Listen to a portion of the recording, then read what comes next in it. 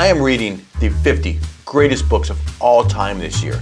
The Great Gatsby is number 5 on that list. Does it deserve to be there? Let's find out.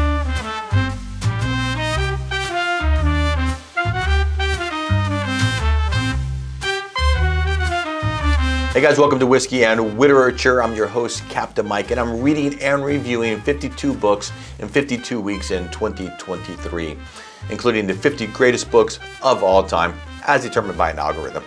This is my 46th book review of the year so far, The Great Gatsby by F. Scott Fitzgerald. And before we talk about the book, let's talk about Mr. Fitzgerald. F. Scott Fitzgerald. He was an American novelist and short story author. Born in 1896, he died in 1940. He didn't live to see The Great Gatsby become a success, and he died thinking himself a failure as a novelist. And even more so than quite a few of the books that I've read this year, The Great Gatsby is heavily influenced by F. Scott Fitzgerald's life, experiences, and the people that he knew. Okay, the specs and stats of The Great Gatsby. This was first published in 1925. My copy has 180 pages, and I bought this at the Goodwill bookstore for $3. And I did listen to a portion of this on Audible, where it's narrated by Jake Gyllenhaal for 4 hours and 49 minutes. This book was not critically acclaimed when it was first released, but it was one of those books that was sent overseas to the soldiers during World War II, and that was when it really started to take off. And now it is considered a great work and a contender for the great American novel. And it's worth noting that the original dust-covered jacket was influenced by the novel, and then it was done before the novel was completed, and that painting actually influenced and worked its way into the novel. Okay, the style of the book, and it is told in a narrative style. The story unfolding through Nick's voice. And while he is involved, he is not the main mover of the story. It's not like Lolita, where the narrator is also the main actor, and everything we see in the entire novel is heavily influenced by his biases. The American dream, social class, racism, and sexuality are all the major themes of the book.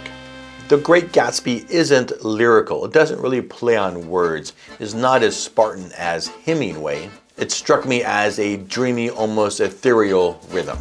Okay, on to the plot of The Great Gatsby. Nick Carraway, he's a Midwestern World War I veteran who moves to New York City to become a bonds salesman.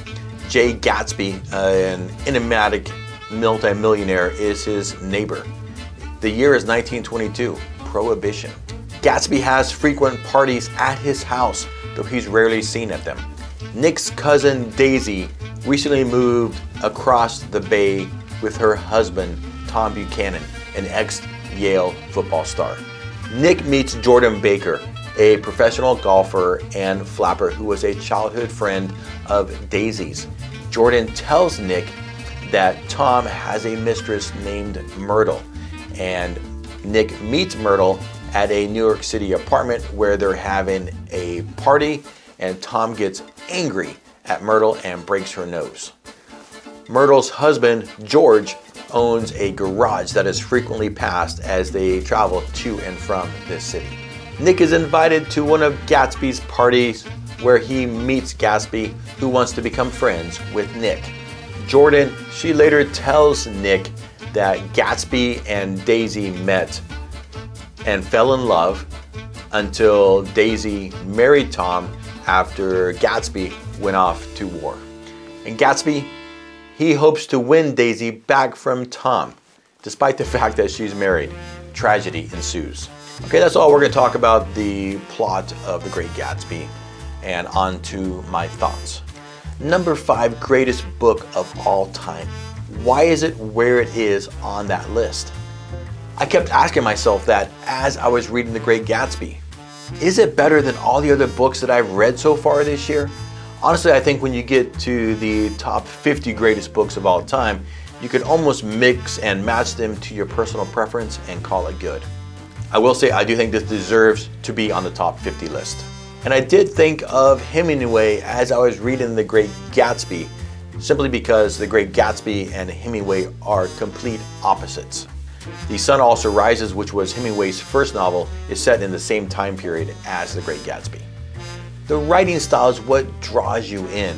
There's a rhythmical, dreamy quality to the text. It's words painted with watercolors depicting the flapper bootlegging, speakeasy, somewhat dissipated libertine lifestyle of the 1920s. The story, the plot is very nice. There's not a ton of characters, but just enough depth and complexity to make it a great read. While Gatsby's wealth may be unrelatable to most of the readers, his feelings and actions are not. He tries to recover, almost take by force, his relationship with Daisy. I think we all do this. Hold on to some memory, make it greater than it was. Idealize it in our minds and hearts.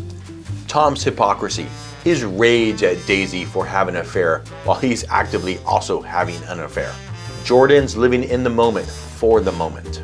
Nick being carried along as things happen. And all these things are what helps to elevate this read.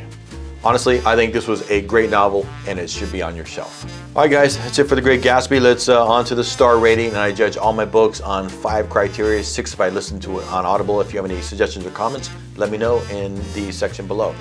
Okay, initial response, how do I feel as soon as I finish the book? And I got a 4. Recommendation, how likely am I to recommend the book? Also a 4. Style, did I enjoy the writing style? 5. Plot and structure, how engaged was I in the story? Also a 5. Characters, were they relatable, believable, engaging? Also a 5. And Audible, for the books that I listened to, part of them, how was the production?